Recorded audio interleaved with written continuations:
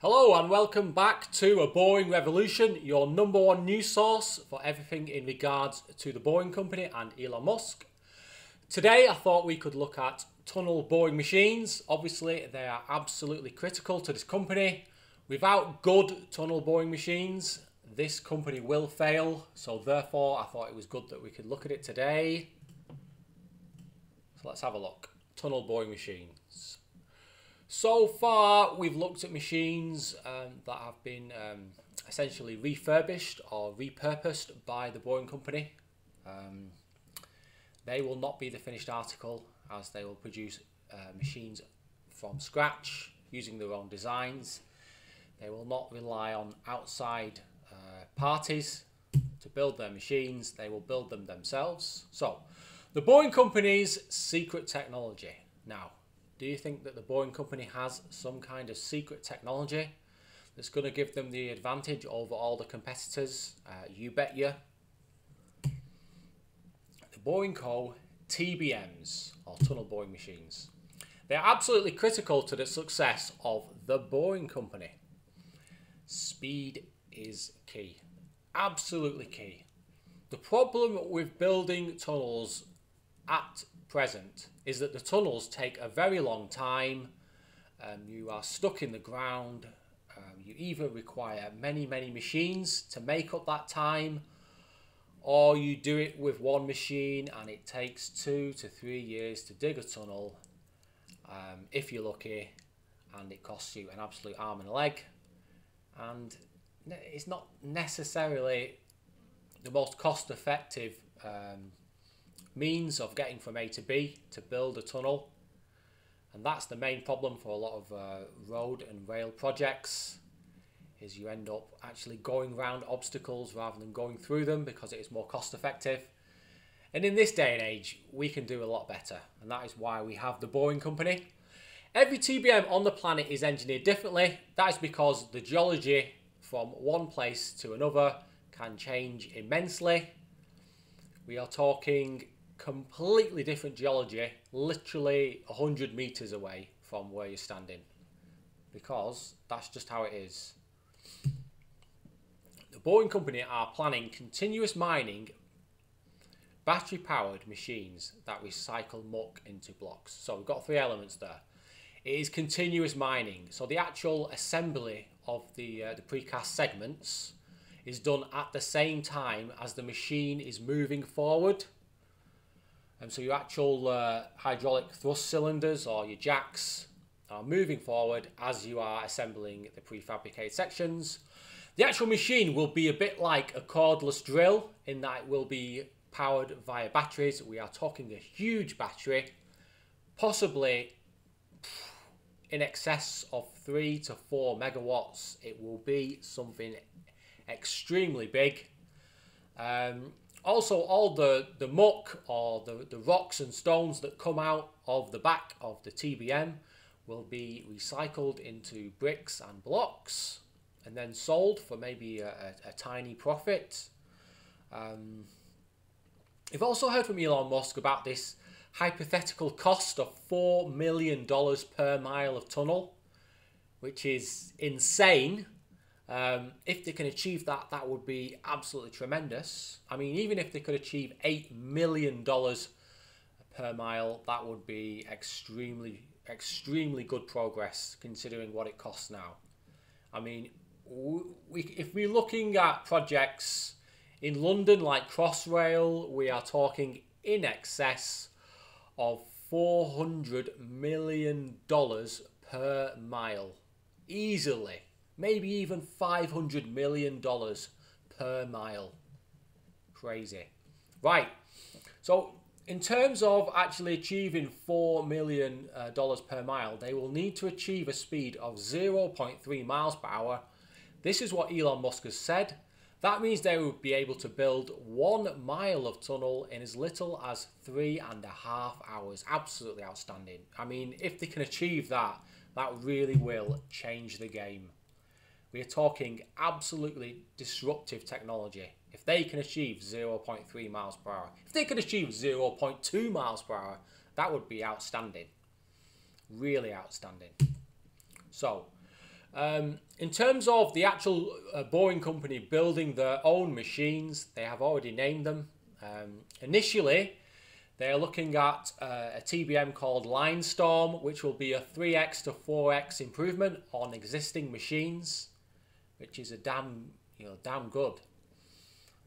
But the real money is to be made in the TBM called Proofrock, which will be entirely designed by the boring company, built from scratch. Every single element will be built by the boring company using technology from SpaceX and Tesla, and we are talking a 10 to 15x improvement. So, I've got a little bit of a video here for us to watch. This is basically like an illustration of how a TBM operates. A TBM is essentially a very, very large machine that operates underground, constructing tunnels and digging through the rock. So, here we are. This is the geology. As you can see, it's quite diverse. Here is a TBM that they're using in Italy for a highway project. It is absolutely massive, 15.5 meter diameter, so it is almost 3 times bigger than the tunnel boring machine that the boring company will be building. It's spinning about 2 RPM, which is pretty damn slow. So that actual the blade at the front is the actual the cutter head, and in front of that is your tunnel face. The area in red is the actual screw conveyor, also known as an Archimedes screw. And behind that you have the conveyor belts that take the spoil and the rocks away. These are the actual tunnel segments, or also known as the tunnel lining, which is made out of prefabricated concrete. It's usually reinforced concrete. There you can see the area in red. It's the actual, call that maybe a ring beam, or the rings, segment ring. It is pushed forward from the segment ring using hydraulic thrust cylinders, or jacks as they sometimes are known. This is the main body of the machine. It can be up to 2 to 250 meters long. Here we have the main control room. So it is literally maybe 1 or 2 guys monitoring the system, ensuring that all the parameters are within the set limits. If they get any warning lights or they get close to parameter, then obviously something is going badly wrong.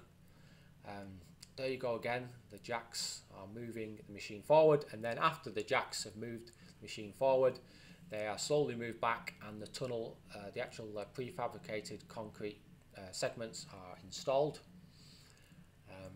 The actual machine is pushed forward with a pressure of up to 500 bar, or around 7,000 psi. A huge amount of force is used to actually turn the cutter head. Immense amount of force.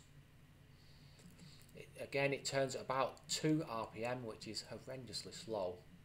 Really quite slow for this machine. I'm pretty confident the boring company could easily quadruple that over time, maybe even more than that.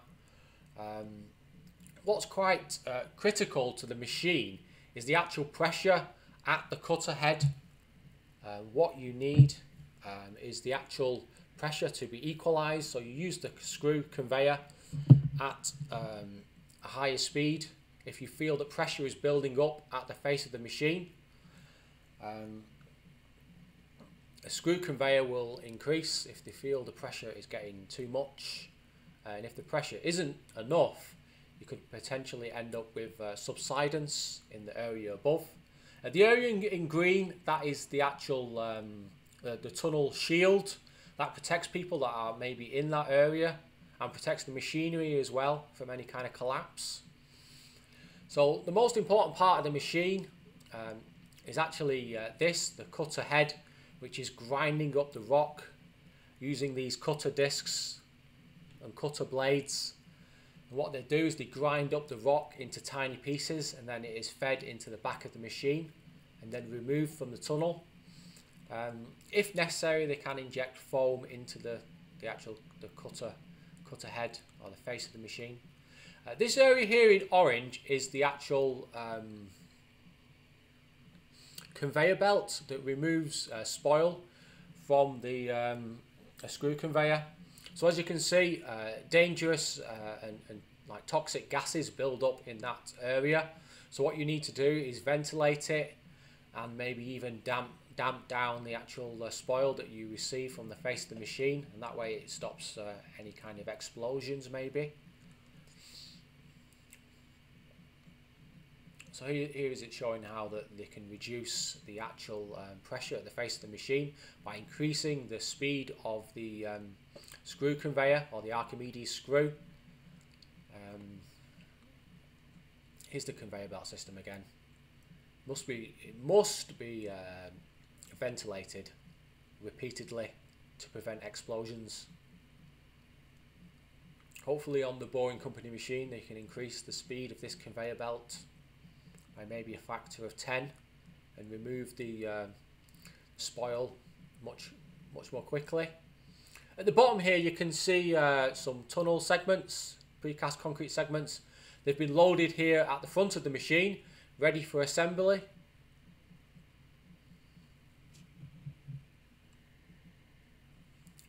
Also known as lining segments, as I like to call them, prefabricated concrete segments.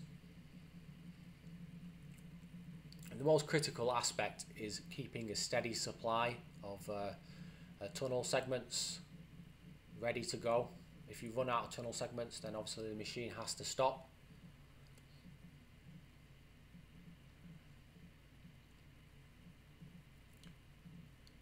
So, as you probably see now, the tunnel segments are going to be assembled. This is the segment ring. As you can see, it forms an arch, which is why it's so strong. And the most critical bit is the top part, which is the keystone. So here's the actual factory that assembles the tunnel segments. The Boring Company will own and operate their own factory and will be producing hundreds and hundreds of these segments every single day. As you can see, this is the transfer crane, and this is dropping it onto here, which is it's a bit like a conveyor belt. It's known as the segment feeder, and that feeds the face of the machine so that it can erect the actual tunnel segments as quickly as possible. And the transfer crane just removes the concrete segments from that actual train. So this is called an erector. I believe it's also known as a manipulator. It moves at 360 degrees on this axis here. So as you can see, it can do one segment at a time. Maybe that's an area that the Boring Company could improve on. Segments are picked up, rotated and then dropped into place. And they're held in place with the actual hydraulic cylinders until the actual keystone is assembled right at the end, at which point they are then bolted to the previous ring, and that's what holds them in place. As you can see, there's a black rubber seal that runs along the panels. That ensures that they are watertight. There's no leaks whatsoever coming into the tunnel, which ensures structural stability. There you go. So it's been held into place until which point it can be bolted into the previous segment, and all the segments are joined together so it works as one homogeneous piece. So here is the erector. It uses special vacuum plates because obviously these concrete segments can weigh up to 5.5 tons. So it needs to be a pretty hefty machine. So this is a TBM working super fast speed. Obviously in real life this could be half an hour's worth of work, easily maybe more than an hour's worth of work doing what you're seeing now. Everything has to be supported while they're erecting the tunnel segments. It's quite likely the Boring Company machine will use a different system to this. Because this is very time consuming and it relies on assembling the segments first before then pushing the machine forward, and you just lose a lot of time assembling these segments. So What is the key to building a good TBM? Well, must be ultra reliable, and I can't stress that enough. It has to be super reliable. If the machine is constantly breaking down, requiring new parts, having to be stopped because it's overheating, it's no good. It's going to disrupt the progress of the machine. It's going to cost them a lot of money to keep it running. You know, there's got to be a lot of effort put in to make sure this machine is the most reliable TBM ever constructed.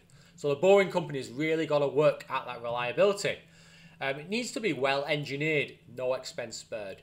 If you can spend a lot of time engineering the TBM and trying to make sure that all the problems are found way before you start tunneling, that will save you a lot of time and money, because you won't be getting stuck. You won't have a machine that's breaking down. Also, reusability needs to be considered.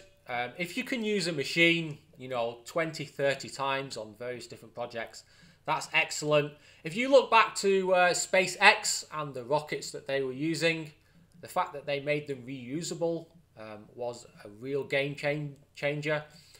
Really, that was a very disruptive technology, and that's what they need to do here for the actual TBMs. Ease of manufacture. I imagine they're going to build a manufacturing facility in the next 2 years or so they can bang out these TBMs at a very quick pace.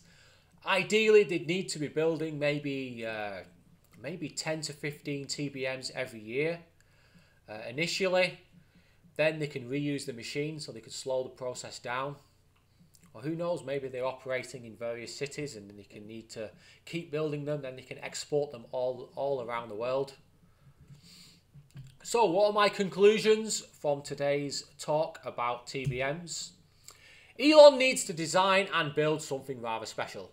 Because if he wants to achieve 15x improvement on previous machines, it needs to be bloody special. He needs to invest a lot of time and effort and get some of the best engineering brains in the world working on this project if he wants to achieve 15x. Failure to build a decent machine equals bankruptcy. That is simple, guys.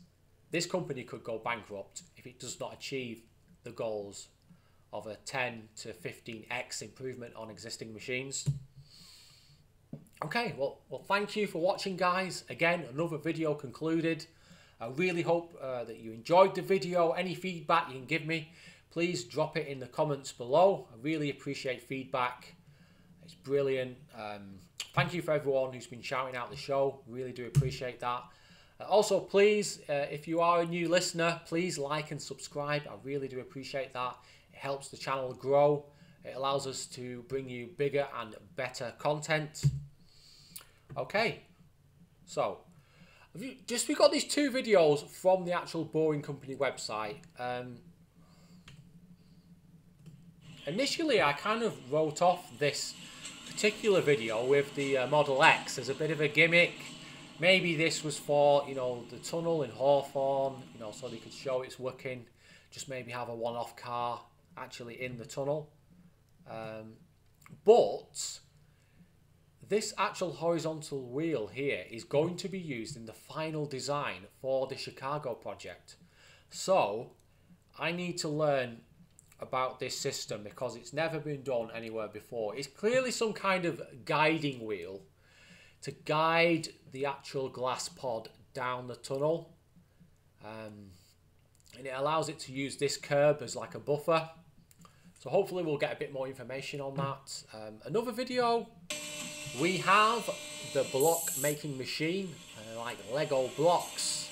Beautiful, beautiful blocks that can be used for housing, maybe commercial projects, can be used for retaining walls, garden walls.